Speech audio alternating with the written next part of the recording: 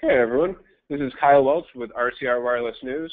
Again, I want to thank everyone for attending today's webinar, Spectrum Clearing, Preparing for Future Services, presented by Rohde Schwarz. Our presenter today is Paul Denisowski, Applications Engineer at Rohde Schwarz. At this time, I'd like to pass the presentation over to Paul. Thanks, Kyle. Hello, everyone, and welcome again to our webinar, Spectrum Clearing, Preparing for Future Services. My name is Paul Denisowski, and I'm an applications engineer at Rohde Schwarz, where I specialize in, among other things, interference hunting and mobile network testing. Now, we've done quite a few webinars on the topic of interference hunting and mobile network testing, and some of the questions that have been coming up more and more frequently in the last year or two have to do with spectrum reallocations. That is, either converting spectrum from 2G or 3G use for use in LTE, or the reallocation of spectrum from services such as over-the-air television or military use frequencies into spectrum that will almost certainly be used for LTE or someday maybe 5G. Today's webinar, therefore, deals with the topic of spectrum clearing. In other words, how do we make sure that this reallocated or reassigned spectrum is free from undesired signals before we start deploying these new services in them? As with all of our webinars, this webinar is designed to provide practical advice on spectrum clearing, building on many of the lessons that we learned during the clearing of 700 megahertz here in the United States, which was, of course, the first step in the initial deployments of LTE. So, without further ado, let's begin. The first thing we're going to do is to give a short overview of spectrum and spectrum allocation, or better said, spectrum reallocation. This is a somewhat complicated regulatory topic, and unfortunately, it's also very country or region specific. The process is different in different countries and in different parts of the world, so we're going to handle that topic in a fairly generic, non-US centric way, well, as much as possible in this case. We'll then go on to give an overview of the spectrum clearing process itself, how to do it, followed by more detailed descriptions of the different tools, methodologies, techniques that are used in spectrum clearing. Again, with a focus on practical, useful examples. We'll close with a summary of some of the lessons that we learned during the clearing of 700 megahertz LTE in the United States. As many of you, I'm sure, remember, 700 megahertz was a bit of, well, disaster is probably a strong word, but it was not exactly the cleanest spectrum after it was allegedly vacated by its former occupants. And so I think there's a lot of value in looking back at the issues and solutions we came up with back then, especially because many of these are almost certainly going to apply in clearing 600 megahertz as well. And lastly, time permitting, we'll have a live Q&A. So if you have any questions or feedback, please submit those at any time during the webinar. Anybody who hasn't spent the last 20 years living in a cave, which incidentally has really poor propagation, but you know that there's been a huge explosion in terms of the number of wireless devices. I think the latest numbers show that there are more cell phones than people in most advanced countries. And of course, these devices need spectrum to operate in. That said, I should also point out that there are plenty of other spectrum users other than mobile or cellular network operators. They're broadcasters, two-way services, military and government users, radar, satellite, etc. And all of these are competing for spectrum. Unlike something like fiber optics, where you can simply lay more fiber when you need more capacity, spectrum is a finite resource. You can't lay more spectrum. Our old friends Shannon and Hartley showed that there's a finite limit to bits per hertz. So no matter what kind of signal-to-noise ratio you may be able to obtain, at some point you're going to need more spectrum if you want to improve performance. This is certainly the case with LTE and more recent flavors of Wi-Fi, where wider bandwidths are better. And from a practical perspective, it helps to have contiguous blocks of spectrum, although there are ways, carrier aggregation LTE is a good example, to work around this issue. It's interesting to note, too, that although LTE allows for channel bandwidths of up to 20 megahertz, initial LTE deployments in the United States only used bandwidths of less than or equal to 10 megahertz, simply because there wasn't enough, let's call it practically parable spectrum for 20 megahertz channels. Now, it is true that there are substantial, very wide chunks of more or less open spectrum, but part of the problem here is that the usefulness of spectrum is very much a function of frequency. The example I like to use is FM radio. 100 megahertz is a great frequency for broadcasting over relatively large distances with good in-building penetration. But the idea of an FM broadcaster at, say, 5 gigahertz is completely absurd. In cellular radio networks, we generally want to use frequencies that have a decent range, a few kilometers at least, and relatively good in-building penetration, So that limits the frequencies that are practical for use in cellular networks. Now, that's not to say that very high frequencies are always bad. We certainly don't want Wi-Fi access points being visible across town. We don't want automotive radar bouncing off cars 10 miles ahead of us on the interstate, etc. And for in-building applications, very high frequencies might be just the thing we need. Because these higher frequencies don't propagate far or penetrate well, there's less need to regulate who gets to use them. And this is why you find more unlicensed spectrum the higher you go in frequency. But in order to avoid interference at lower frequencies, someone has to decide who gets to use the spectrum. That is, the spectrum has to be allocated. Most countries, and I'm going to say most countries simply because I don't have an exhaustive list, but most countries have some sort of governmental regulatory authority that allocates spectrum to a specific user or a group of users. In the United States, this is our good friend, the Federal Communications Commission, the FCC. In the UK, it's Ofcom, etc. These regulatory authorities essentially decide who gets to use what frequencies and for what services. And this permission is typically awarded in the form of a license. And again, being a finite and valuable resource, these licenses often come at a very substantial cost. The problem is that all of the useful spectrum in most countries is already allocated to someone. I felt compelled to include a small image of the famous United States frequency allocation chart on this slide. It doesn't really matter that you can't read anything on it here, because even when it's blown up to poster size, it's still so crowded that it's almost impossible to read anything on it. But in any case, this does point out the fact that most spectrum is already being used by someone else. And if we want to introduce new services or expand existing services, we have to shuffle things around. We have to reallocate the spectrum. And again, since all the good spectrum is already being used in most places, new services or expanded services can only be deployed if someone has moved out of the spectrum that they're using. This process is, unsurprisingly, called spectrum reallocation, or more commonly spectrum refarming. Some people call it spectrum repurposing. Now, there really are two different ways that this can occur. One way is to move some existing service out of the spectrum that it used to occupy, or in some cases simply turn off the old service. The best known example of this in the United States is the reallocation of 700 megahertz from over-the-air UHF TV stations to cellular, more specifically to LTE service. We'll see more of this in detail on the next slide. The important thing here is that not only does the type of service, TV versus cellular, change, but the owner, or licensee really, of the spectrum also changes. Now, the second type of spectrum reallocation, in this type, the spectrum doesn't actually change hands. The owner or the licensee stays the same, but the spectrum is put to different use. For example, a mobile network operator may take the spectrum that they were previously using for another service, say GSM, WCDMA, etc., even something like IDEN, and use that spectrum for LTE instead. And in fact, this is becoming increasingly popular as mobile network operators try to move away from legacy technologies and move towards an all LTE network. Although this would seem to be a relatively simple and risk-free operation, as we'll see, that's not always the case. One last note before we move on. We've been talking about spectrum allocations and spectrum refarming as if every chunk of spectrum was allocated to one and only one service.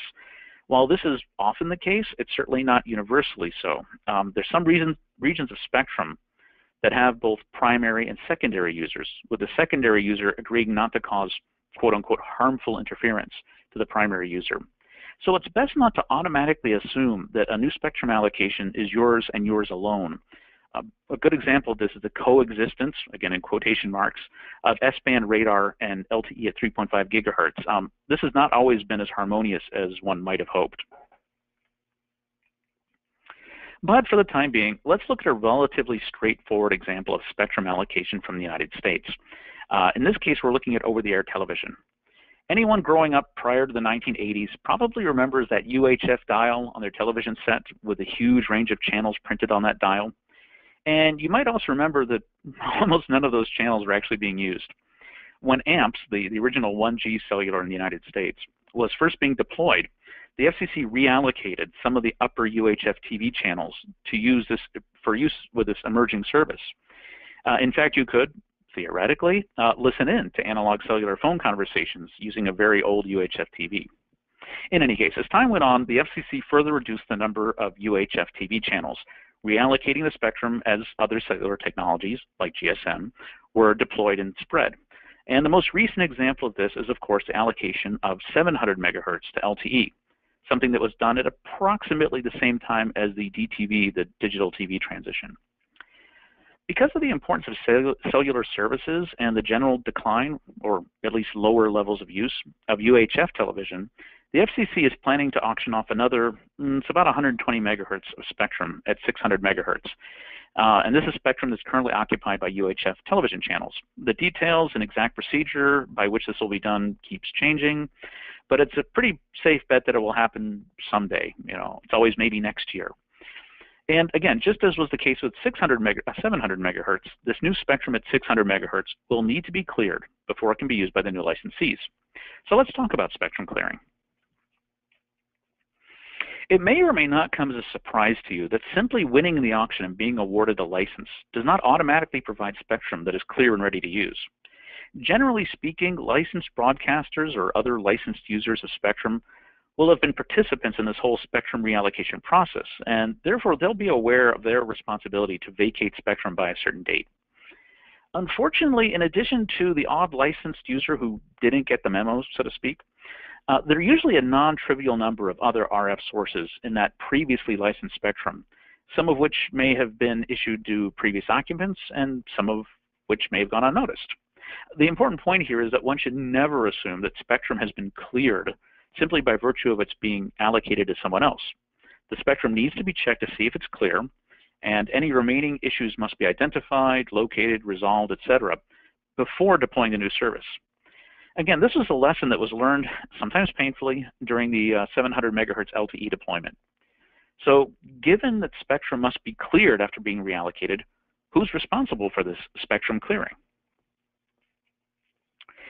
Just as there are different regulatory agencies and spectrum allocations and rules/responsibilities in every different country, the responsibility for spectrum clearing also varies by country.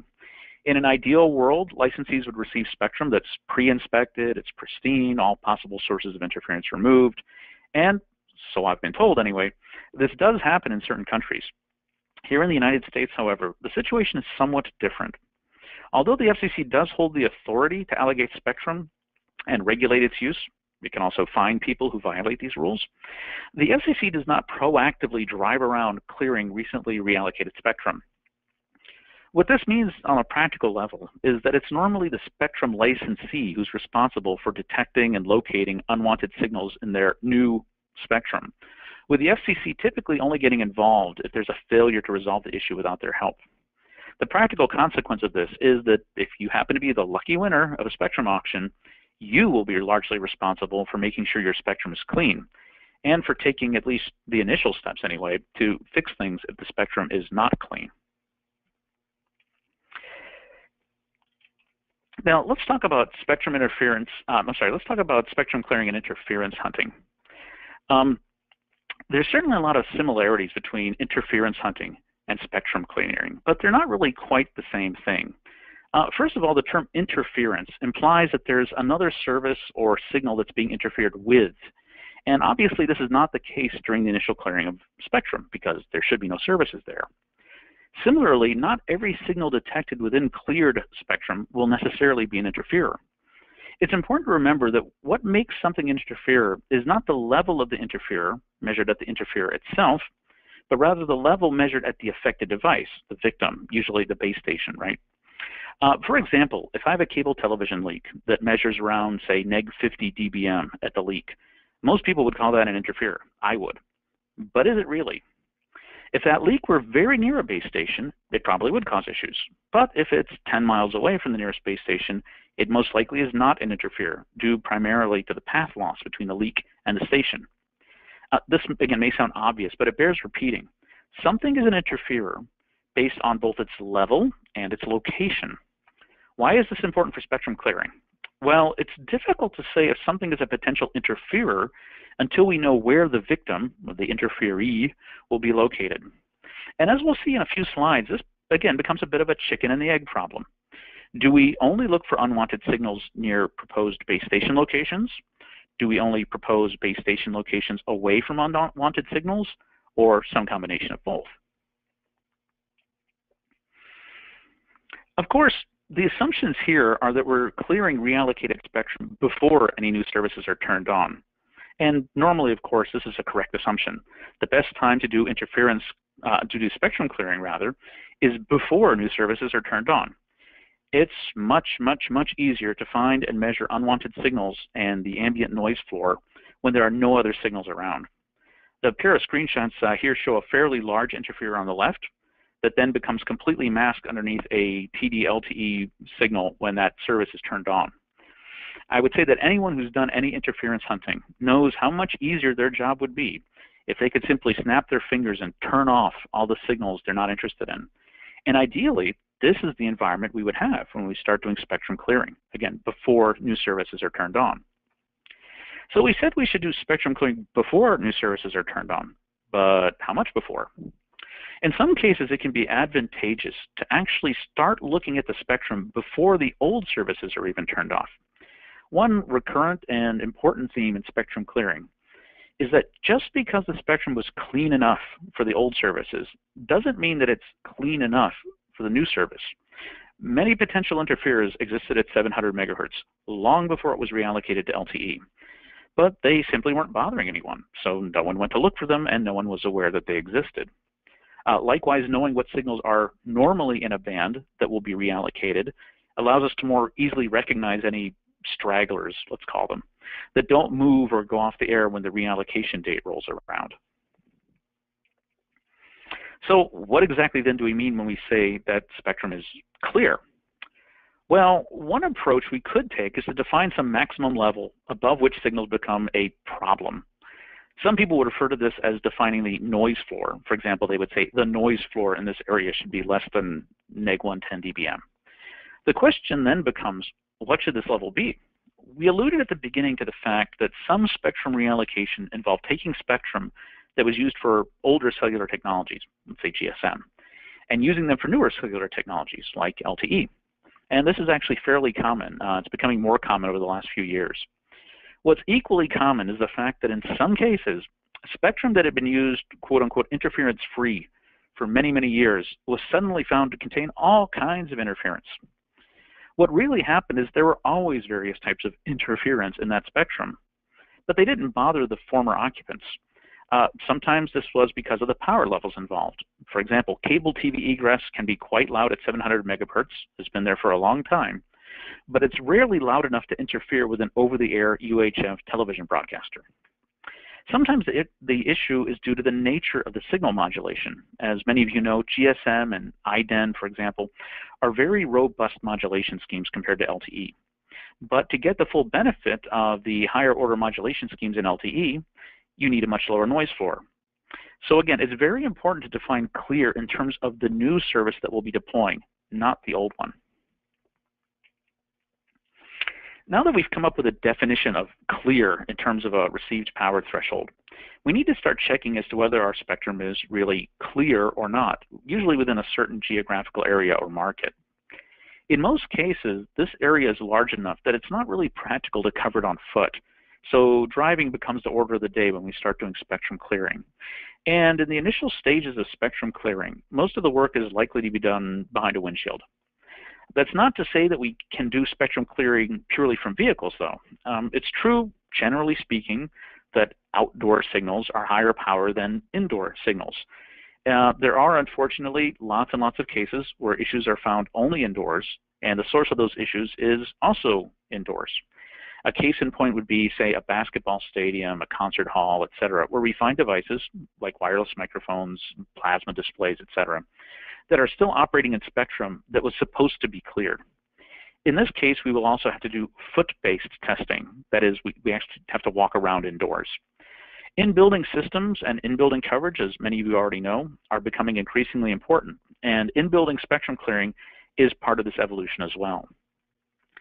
Note too here that we want to make multiple runs. It's not really enough to drive or walk your geography once and go, it's clear. We need to check at both busy and off hours on different days, etc., especially if we're looking for intermittent or time-dependent sources. Spectrum clearing should, ideally, slowly morph into regular coverage testing and not be seen as a one-shot, one-off affair. The concept of path loss, by the way, is very important in spectrum clearing. We're going to come back to that in a few more slides. Of course, detecting a signal above a certain threshold is obviously the starting point for spectrum clearing. But where are these signals coming from? What are they? To complete the spectrum clearing process, we need to identify and locate the sources of these signals, something that's made much easier by knowing something about the source that we're looking for. Signals appearing in supposedly cleared spectrum generally fall into three categories. The first of these is what I'll call stragglers. These are the services or devices that were previously licensed to operate in spectrum, but which have, for whatever reason, not vacated the spectrum on time. These are also typically the easiest to find, since they tend to be things such as broadcasters or radio services with fixed sites, etc. Usually you can simply look them up by frequency or location using, say, the FCC geolocation database and give them a call and say, why are you still on the air? Slightly more difficult are devices that used to be legal, let's say, at a given frequency, but which no longer are. Wireless microphones are an excellent example from 700 megahertz. Most of the major sound equipment manufacturers or microphone manufacturers made wireless microphones at 700 megahertz. And users of these microphones didn't really register or license them as individuals to use them. And these devices were legal to use at these frequencies until, of course, the FCC reallocated the spectrum. Needless to say, many of the people using these microphones, churches, schools, small venues, etc., were not aware of this change. And there were a lot of microphones found in the early days of 700 megahertz LTE. If we're aware of what these devices are, and we know, then we would also know what to look for after the switch is made. The last category here is the most challenging. Signals that really never should have been in that spectrum in the first place. They were never legal in that spectrum.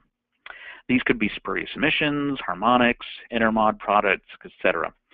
Cable television is a great example of this because although it does operate at the same, intentionally operates at the same frequencies as over-the-air television, it's supposed to stay inside the cable, so to speak. Here again, in all of these cases, this is where our skills and techniques that we learned in interference hunting and direction finding become very important. So let me return to our definition again of what clear means. Again, typically we're trying to ensure there are no signals above a certain level in our geographical area of interest. But measured from where? I mentioned earlier that what makes something an interferer is both its level and its location. That smoking hot cable leak is a big problem if it's hanging from a pole across the street from an E-node B. It's not so much of a problem when it's 5 miles away on the other side of, say, a big hill. Normally, we don't cover every square meter of our intended service area. We make measurements at certain distance intervals, and conveniently, these intervals are usually chosen as roads, right? We drive down 2 parallel roads and assume that we see anything between those 2 roads. But is this correct? Well, it depends. Obviously, signal strength decreases as a function of attenuation, and attenuation is a function of distance. How far away is it? And attenuation itself, that is what's between us and the signal, buildings, trees, etc. In a best-case scenario, when there are no intervening objects, we can use a so-called path loss calculation to determine how far away we can see a source of a given amplitude. This, in turn, would give us our best, or worst, depending on how you look at it, case scenario as to how far apart our drive routes can be and still reliably detect any signals with a level of X. Let's look at an example. Say we're trying to clear some spectrum at 615 megahertz someday, and we want to detect all sources with a transmit power of at least -50 dBm, a fairly hefty source. If we're using an instrument capable of detecting signals down to -120 dBm, we're looking at a path loss of -120 minus -50 is 70 dBm. With a little math, or here a handy path loss smartphone app, we can see that a free space path loss of 70 dB at 650 megahertz translates into a distance of about 116 meters. This means that if we were driving in a field or a desert, we could be up to 116 meters away from the source and still see it. Now, clearly, there are several things that need to be considered here. First, we also have to factor in any transmit and receive gains, particularly antenna gains, gains from a preamp or an LNA, if applicable. We also, importantly, have to take into account intervening objects. This is obviously a much bigger problem in, say, Manhattan versus Boise. But even having to account for these parameters, path loss calculations can help us make more efficient decisions in terms of drive routes and the probability of detecting signals in the spectrum that we're clearing. Again, even if your market is very small, it's unlikely you're going to be doing your spectrum clearing on foot. Indeed, it's almost certain that the vast majority of your spectrum clearing will be done in a vehicle, as this is really the only practical way to cover a larger geography. Since we're going to be in a vehicle, it's important to make sure that we use a good non-directional external antenna. More on this later. Instrument-wise, there are a number of tools that can be used: coverage measurement or drive test scanners, spectrum analyzers, etc. Again, we're going to go into a good deal more detail on these tools and techniques a little bit further on in the presentation. The biggest challenge is, of course, the optimization of drive routes. Although the ideal scenario would be to drive down every street, this may or may not be practical in your area. So we need to choose routes that minimize driving time, but also maintain a certain, let's call it, detection probability. This is where the path loss calculations are a good starting point. One other important note here. Part of maximizing our driving efficiency is to choose routes that minimize driving time, but also maintain a certain detection probability. We want to drive these routes, or drive as few routes as possible, and as quickly as possible, again, subject to local traffic laws. Some instruments, such as FFT-based monitoring receivers, may be more advantageous in this situation because their architecture gives them better speed and higher probability of intercept compared to, say, traditional spectrum analyzers.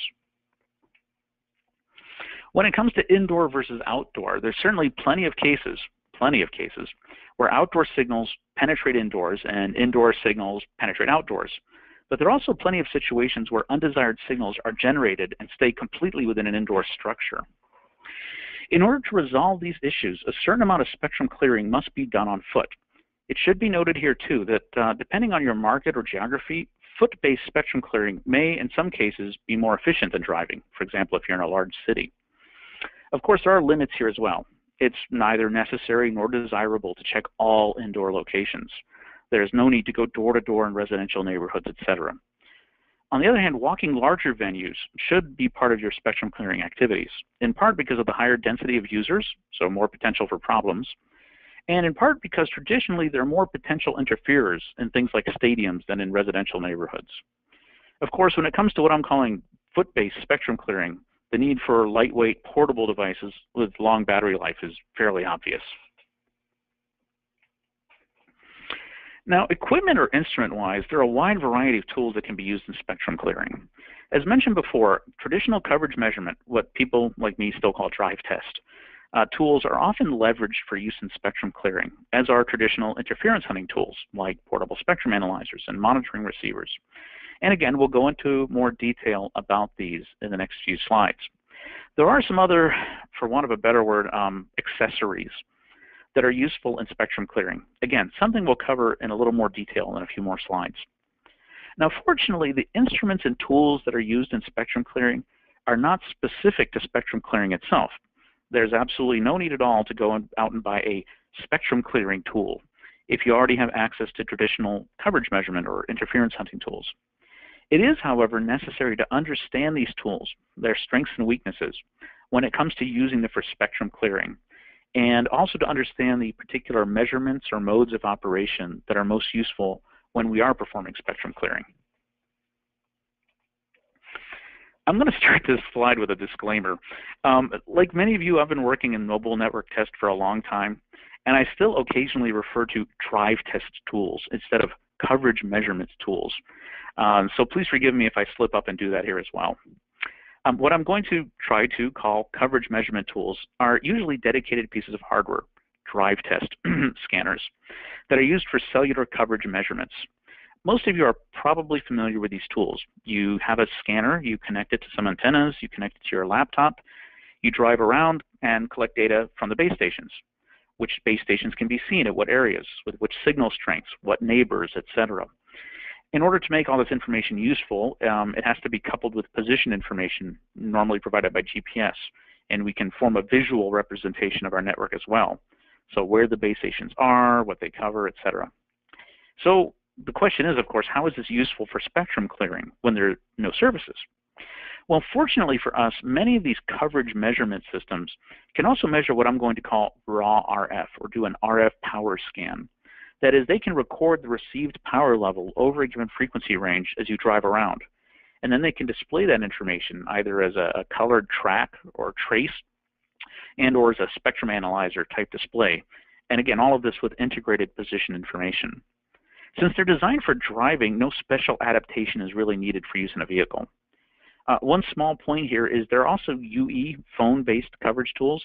These usually do not have this raw RF recording or monitoring capability.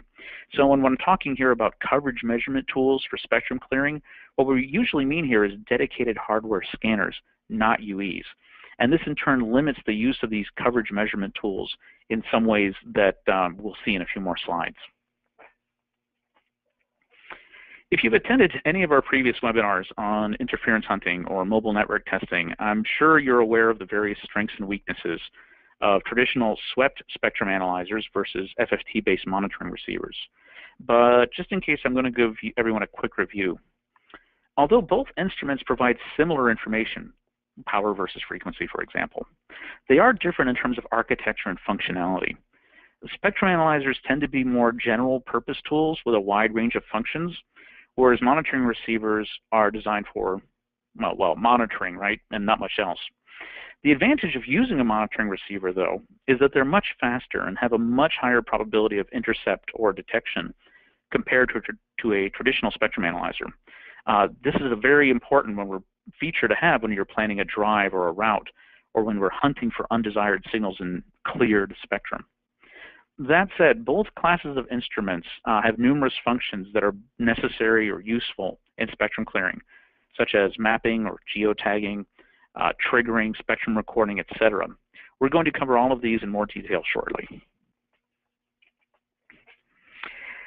There's a saying among amateur radio operators, I'm an amateur radio operator, that it's better to spend money on your antenna than to spend money on your receiver. I'm not sure that always applies to professional RF as well, but there's certainly no denying that it's important to have and to use the right antenna. And this is particularly important when it comes to spectrum clearing. A properly matched or properly tuned antenna is necessary to obtain accurate level measurements. Sometimes it's necessary to see the signal at all. A special challenge comes when we're doing spectrum clearing, particularly when we're moving from a non-cellular service, like over-the-air television, to a cellular service. Why? Well, in this particular case, it's not always easy to find a practical antenna for spectrum clearing. Let's think about 700 megahertz for a moment. How many vehicle-mounted antennas, omnis, or Yagis, or directional antennas, were available when this band was first reallocated to LTE? How long did it take before they were, let's call it, a stocking item? Now, obviously, there were lots and lots and lots of antennas designed for picking up signals at 700 megahertz, right? Most people had one in their home for watching television. But nobody wanted to be running around holding a pair of rabbit ears or mounting a huge Yagi and a rotor to the roof of their car. So it's important that we keep in mind that when we're switching from one class of service, say TV, to another class of service, cellular, antennas may be more problematic than you'd expect. Also, before we decide that an antenna is close enough in frequency, it's usually a good idea to sweep the antenna using a network or antenna analyzer to be sure your antenna isn't deaf to signals in the band that you're trying to clear. Sweeping the antenna also provides gain measurements at different frequencies, and this can help you make better path loss calculations as well. It's worth remembering that you will most likely need both omnidirectional as well as handheld or directional antennas for spectrum clearing. The first being used for detecting signals, usually in the vehicle-based phase, and the second for determining the precise location of a signal and getting rid of it. Automatic direction finding systems can also add substantial value in many cases. Now, has anyone here ever gone out in the field and then realized that they left that one critical cable or connector or filter or doohickey dad back in the office? If you do any kind of field work on a regular basis, you probably have a box full of accessories that you bring with you. And spectrum clearing is no different. There are a number of different accessories that can be used, and many of these are actually the same accessories that are used in traditional interference hunting. Here I'll point out that this is one big difference between interference hunting and spectrum clearing. The accessories are backwards. What do I mean by that? Well, in interference hunting, we often need to use filters and attenuators because we need to reduce the chance of overload from strong signal sources like base stations. Whereas in spectrum clearing, filters and attenuators should not be necessary because ideally, there shouldn't be any signals at all in the spectrum you're clearing, much less strong ones in your same band. Conversely, many people, myself included, may not normally use preamplifiers or LNAs, low noise amplifiers, in interference hunting for precisely the same reason. We don't want to have the risk of overload. On the other hand, preamps or LNAs can be very useful in spectrum clearing, since they extend the path loss range and allow us to detect undesired signals at greater distances, all without having to worry about overload or spurious signals caused by nearby sources. Now, again, this is certainly not to say that filters are never useful and preamps are always useful in spectrum clearing, but it is good to note that the use of these RF accessories in spectrum clearing is, in a sense, backwards from the way that they're used, or not used, in traditional interference hunting. Now that we have our instruments, our antennas, and our accessories lined up, and we have defined a certain threshold for a cleared spectrum, how do we actually go about determining if, where, and by whom this threshold is being violated? Well, there are many different ways of doing this, but there are several that are more commonly used than others. These are max hold in no particular order, max hold, triggering, power scan measurements, geotagging, and spectrum recording. We'll spend the next few slides going over what these are and how they can be used in spectrum clearing. Note that I'm calling these detection methods because we're basically trying to answer the question, is something out there? And all these methods are designed to answer that question. Some of them also provide additional or helpful information. And in many cases, these methodologies can, of course, be used together. Once we've determined that something is out there, we typically want more information about it. Is it a microphone? Is it a cable leak? Where is it? And at this point, we see the convergence of spectrum clearing and interference hunting. The same tools and methodologies used to find interferers in occupied spectrum can be used to find potential interferers in spectrum to be cleared. In fact, finding these sources in sort of clear spectrum, as mentioned before, is actually significantly easier than finding them in occupied spectrum. As a training opportunity, spectrum clearing is a great way to get started, by the way, in interference hunting. For many of us, max hold is an old friend that we know well and trust. Essentially, our instrument provides us a trace, a line, that shows the maximum level reached at a given frequency. In this screenshot, the red line is the max hold. Max hold is excellent in letting us know when a certain maximum level or threshold has been crossed. We don't have to look at the screen the whole time. If a signal was present, max hold captures it. And it works on both narrow-band and wide-band signals. Not only can we detect proper signals, but we can also see if the noise floor has been bumping up and down. It's easy to configure, it's easy to use, it's reliable. You know, what's not to like about max hold? Max hold does, however, have one major disadvantage in spectrum clearing. It only tells you that something happened at some time in the past, at least once. We don't know when it happened. We know it happened since the last time we looked at max hold, but beyond that, we don't know how long it lasted. We don't know how often it happened. And we don't even know if it maybe overlapped with some other signal or not. For example, in this screenshot, we see that there was a big spike right in the middle, but there's no way to know if it happened once or 10 times, when it happened, etc. So if we do get a hit on our max hold, we almost always have to go back and do some significant further investigation. Max hold is better than nothing, sometimes though not by much.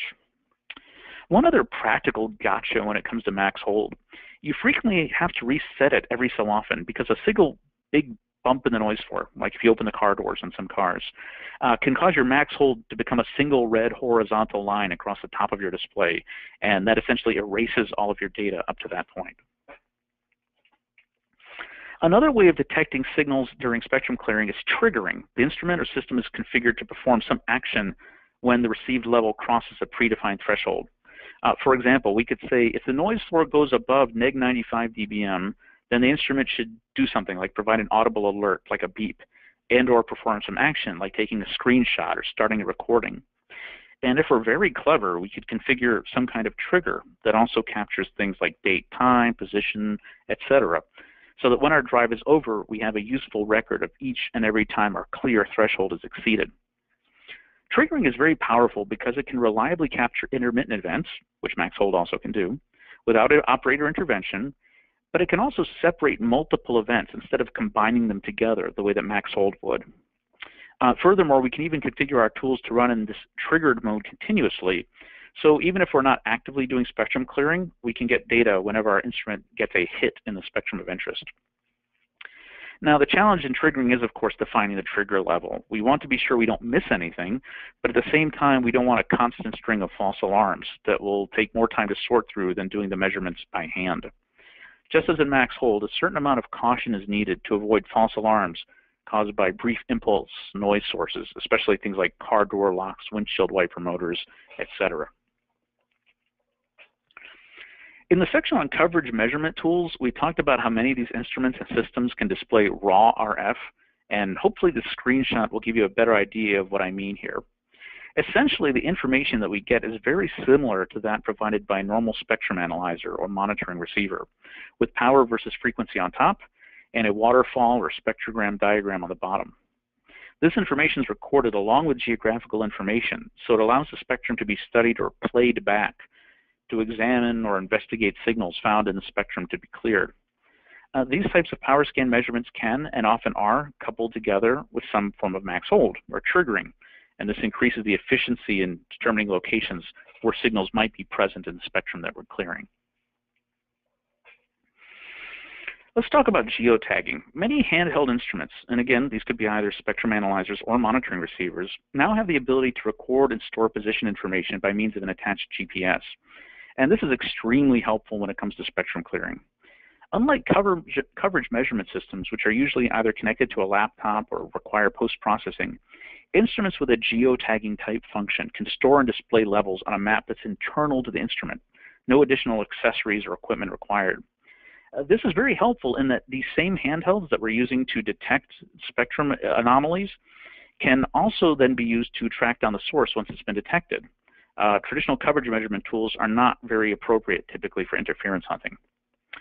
Spectrum clearing measurements on portable instruments can be taken a variety of ways. The first and most obvious one is simply to record whenever a level is exceeded. Another way we could make measurements is to record every time we travel a certain distance. Again, this is where our path loss measurement comes in very handy. Or we could just take measurements every so often in time, every 10 seconds, or some combination of these parameters. Note too that although we're talking about portable instruments, these instruments are often used in vehicles as well. Some geotagging applications will also allow indoor measurements by using manual position entry if you don't have GPS. Again, the advantage of using this type of instrument is that it allows both detection of signals as well as the ability to locate these signals, all again in a single instrument. And although having the maps directly on the instrument is a very handy way to do spectrum clearing in the field, there are many cases in which we want to do post-processing. I talked about this before, and I said, for example, do we want to find the most clear areas, or do we want to do most of our searching around the areas that are most interesting to us? The good news is that we can really do this either way. Here we see an example of where we export spectrum into another application here, Google Earth. And this allows us to see that there's a significant bump in the received level near a particular intersection on the top right. In any case, the number of sites to choose from, we can choose from these sites the ones that are either as far away from this bump as possible, say site 2 here, or we could use this information to focus our efforts on that particular intersection to locate the signals that are still present in our supposedly clear spectrum. I'd like to talk about spectrum recording as well for a moment, and in particular, I'd like to point out how this is different from geotagging. In geotagging, we normally are interested in making a measurement of a certain parameter, like level, in various locations.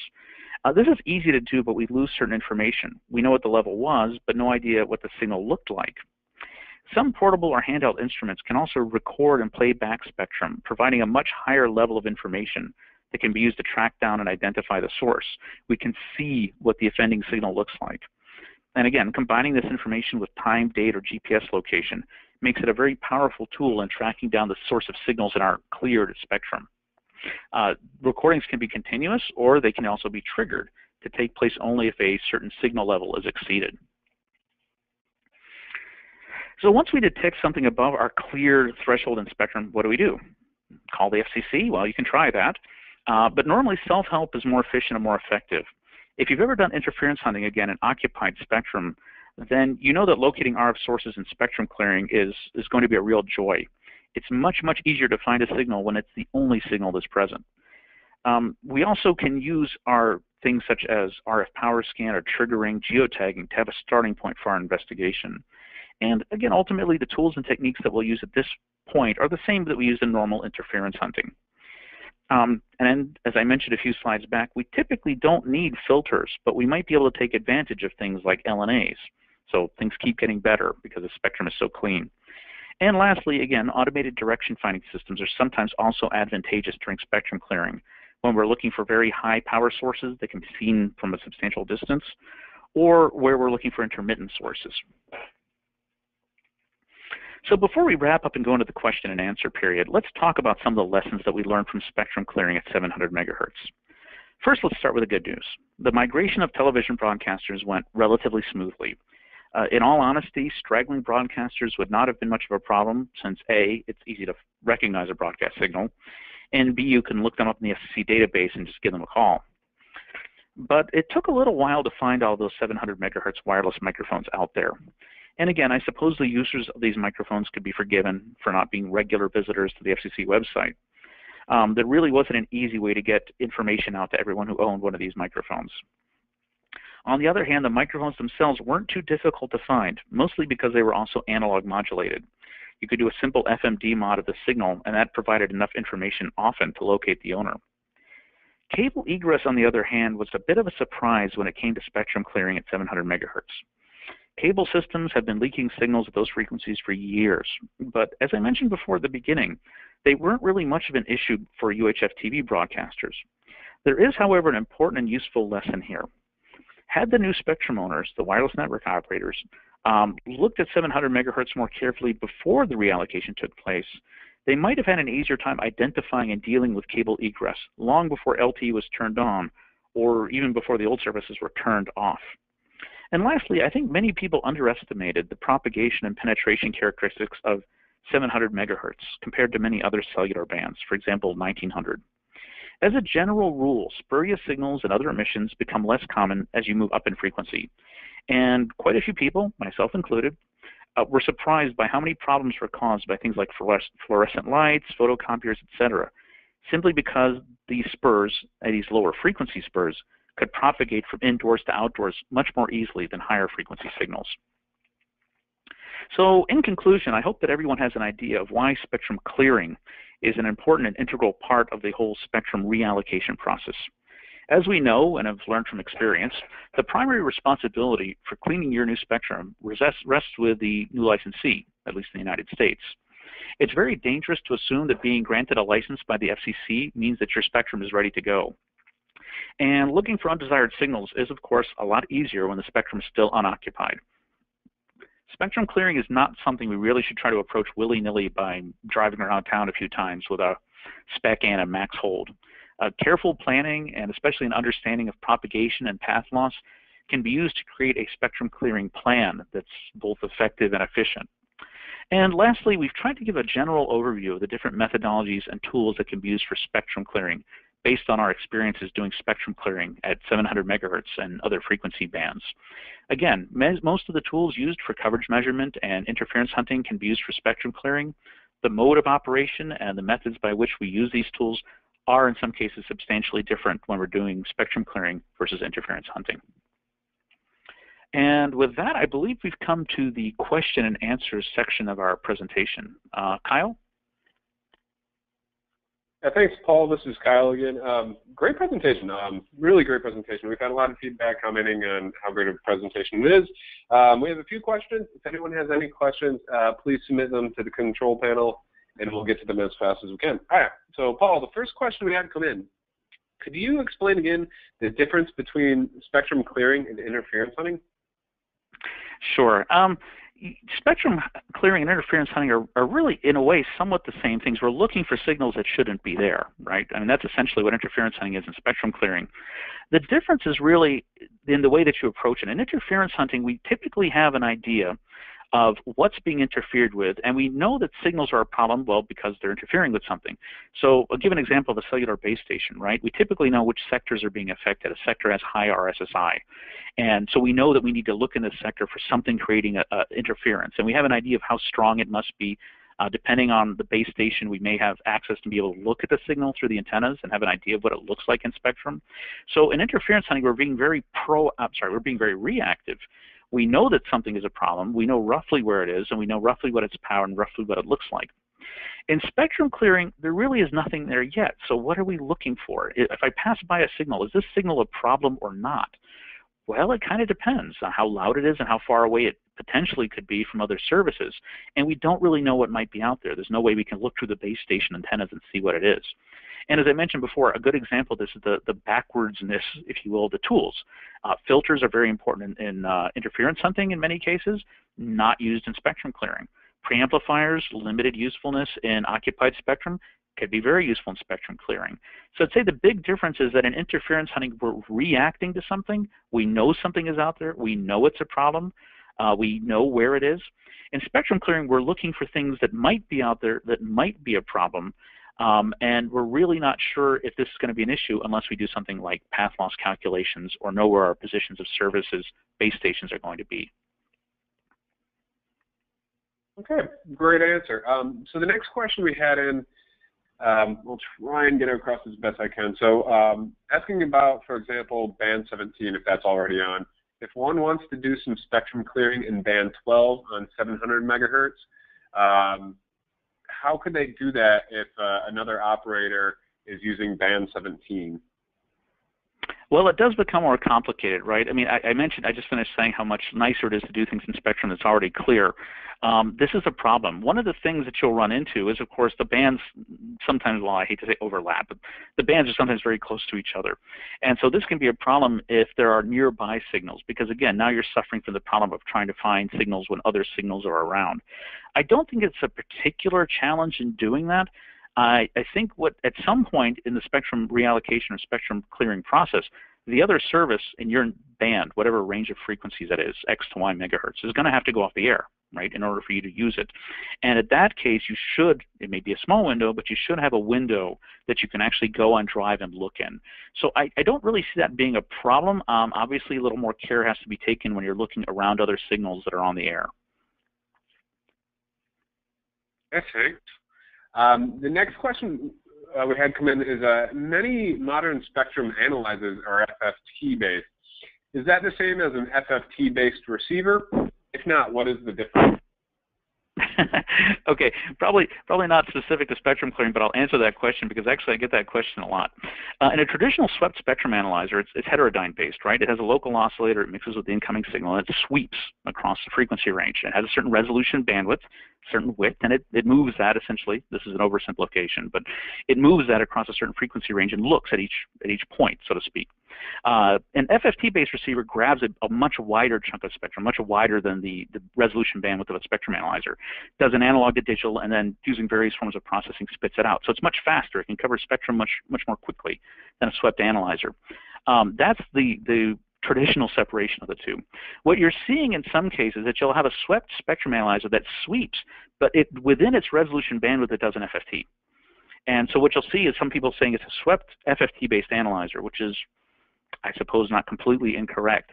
But there's a difference. Anytime that you have an analyzer that is using any kind of heterodyning or sweeping, anything that has a sweep time set to it, then you're going to have a performance hit compared to a purely FFT-based analyzer.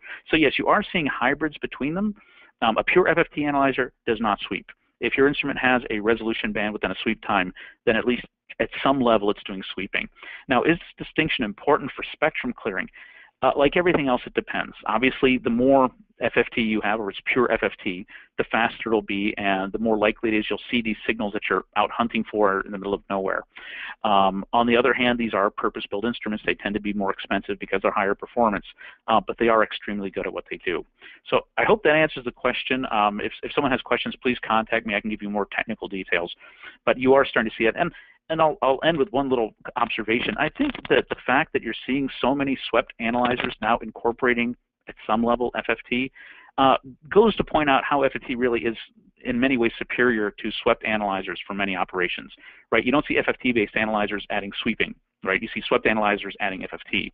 So obviously there is some advantage to using FFT, and that's doubly true when it comes to spectrum clearing. Okay, great.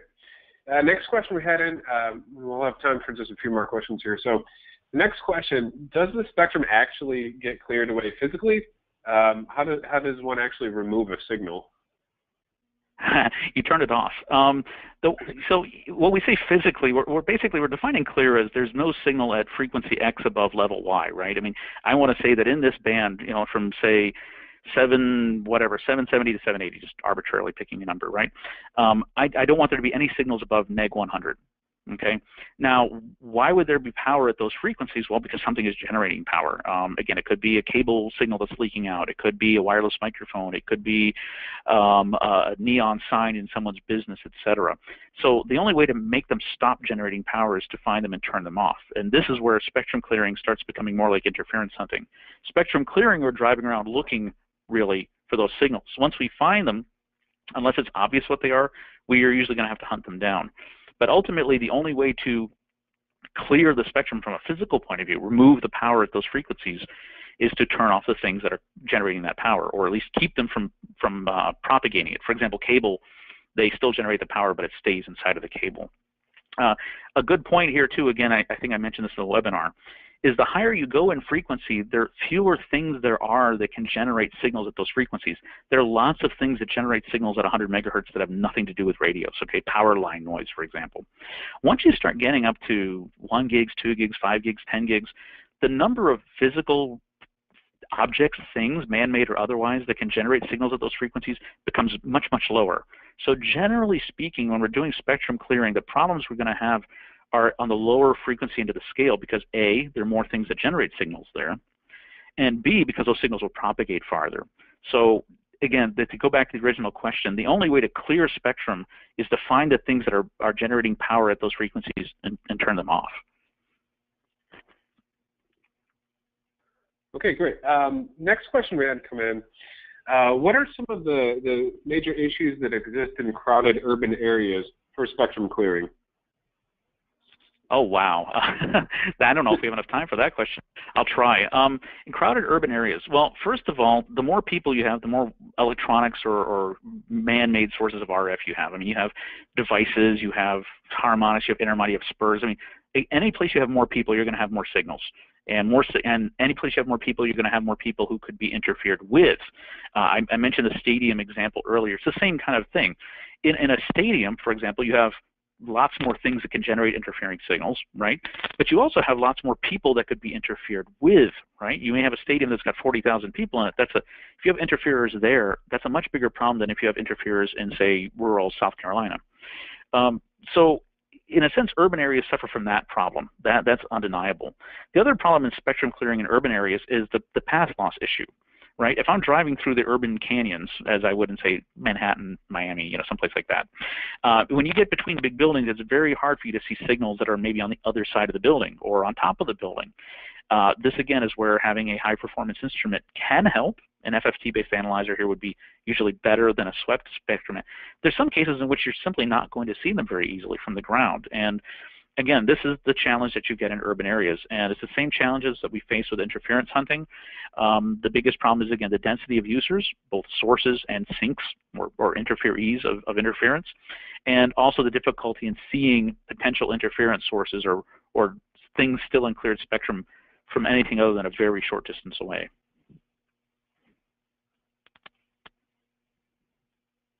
All right, thank you.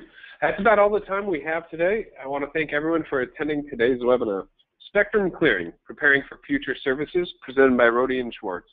Again, our presenter today was Paul Denisowski, Applications Engineer at Rohde Schwarz. Thank you, Paul. Thanks, Kyle, and thanks everybody for attending.